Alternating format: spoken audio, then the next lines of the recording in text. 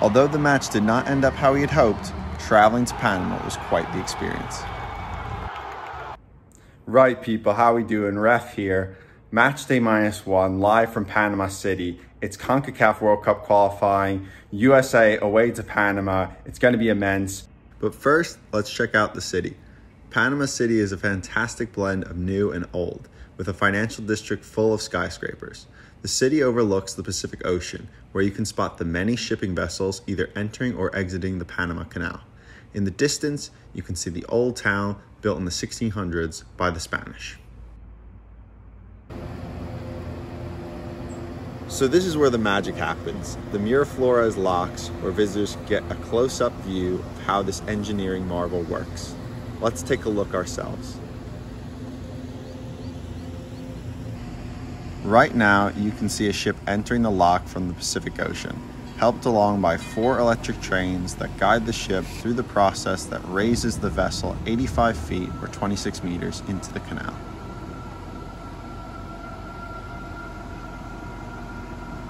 Once the ship is fully in the first lock, the gates behind the ship are closed. Water is then pumped from the lock directly in front of the vessel until the water levels are even on both sides. When this happens, the front locks will open and the ship will move into the second lock. This process is repeated again, then the ship can enter the canal. The United States built the Panama Canal to significantly cut worldwide shipping times. Previously, ships with goods coming from Asia would need to travel all the way around South America or through the treacherous Arctic archipelago to reach the US East Coast. The engineering team ingeniously decided to create an artificial lake and lift ships into it, rather than excavate the entire length of the canal, which was proving extremely costly. Once in the canal, the ship will travel 51 miles or 82 kilometers to another set of locks that will lower the vessel back to sea level to enter the Caribbean and further onto the Atlantic ports. Day of the match, we're out for a nice stroll around Casco Viejo, the old town, some fantastic architecture. Let's check it out. We are starting off our walk in Independence Plaza. The main attraction here is the Metropolitan Cathedral, which is the main Catholic church in the city.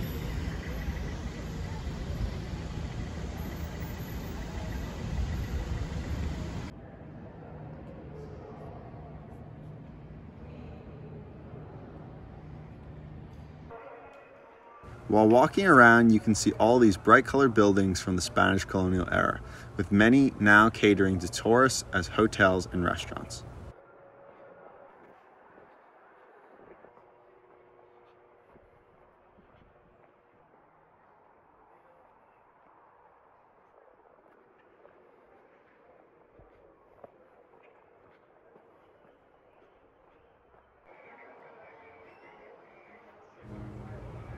Now we are headed to the French Plaza, which honors the French who were the first to attempt to build a canal in Panama, albeit unsuccessfully.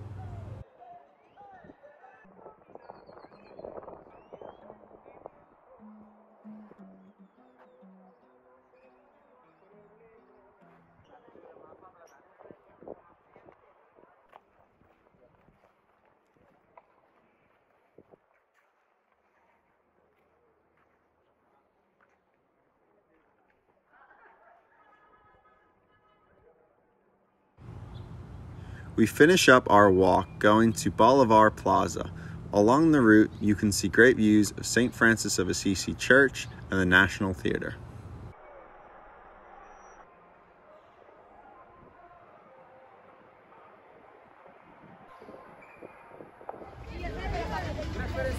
The main event is almost here. We're on our way to the stadium. Let's take it all in.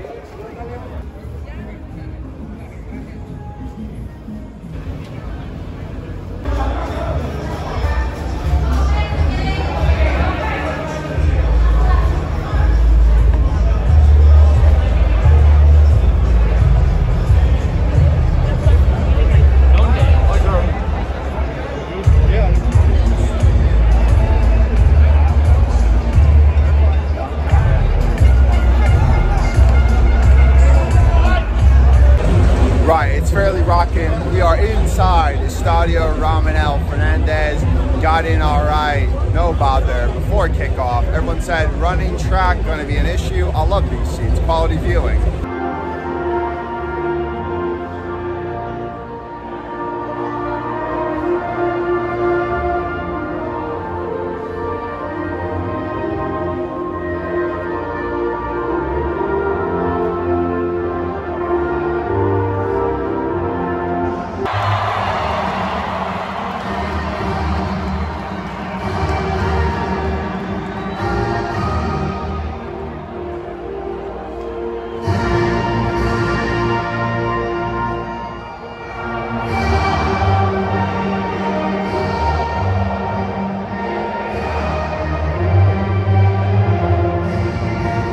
First half, 0-0. All right, so yeah, Charlie Callahan from St. Paul, Minnesota, here in Panama. Beautiful country, first time here. Great guy, goes to all the aways. He was there in El Salvador, top man. Yeah, but you know, there's nothing like coming to an away game. I mean, you know, not only the soccer, but also experiencing another country, the culture. Beautiful place.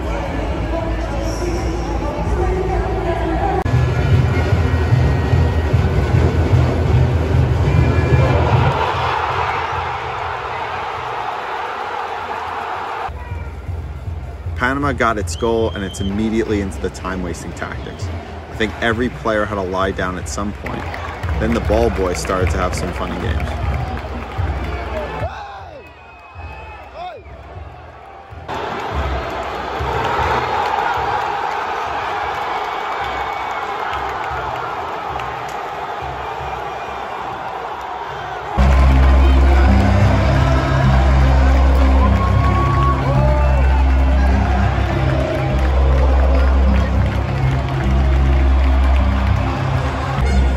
Right, guys, that was all we wanted. 1-0 loss away here in Panama, but we got well and truly CONCACAF. Despite the score, fair play the people of Panama. They were very hospitable, and I highly recommend visiting.